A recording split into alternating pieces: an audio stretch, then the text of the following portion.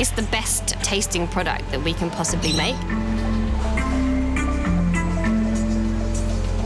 Sourcing our own ingredients has been something that's really important to Messina right from the very beginning. We still have it as one of our philosophies that we use real ingredients and the best that we can possibly find anywhere.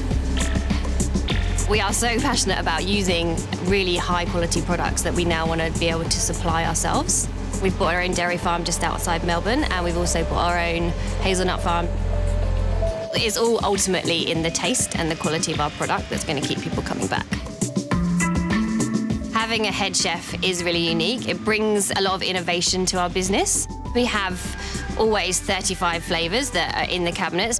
Messina has 5 specials that come into the store every week. So every Monday to Friday, if you visit one of our stores, there'll be a new flavour.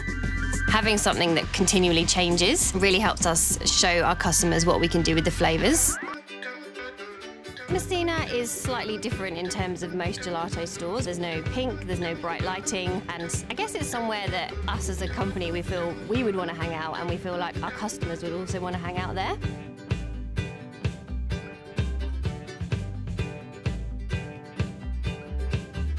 I think one of the things that makes Messina unique is that it does have a combination of different owners who have completely different backgrounds and different interests.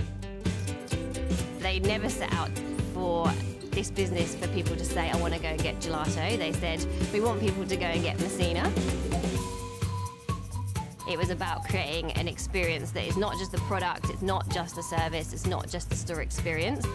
When we think about what we want people to experience at Messina, it's all of those things combined, and ultimately for them to come and get a great product which they love from us and have a great time that they'll remember.